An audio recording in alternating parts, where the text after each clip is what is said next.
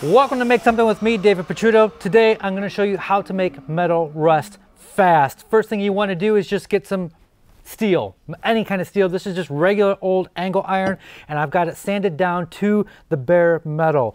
What we're going to need is mostly hydrogen peroxide, so I'm going to pour that in here.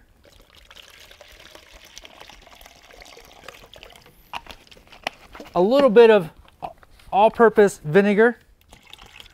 That's good enough. And then a pinch of salt.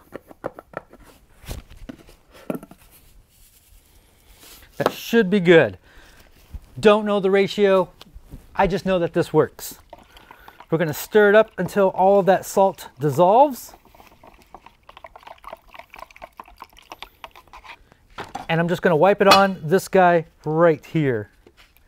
It's going to start rusting almost instantly. You see that? So I've got this project over here. This is a frame for a thing that I'm working on, and about a half hour ago we did this, and that's where that is at right now.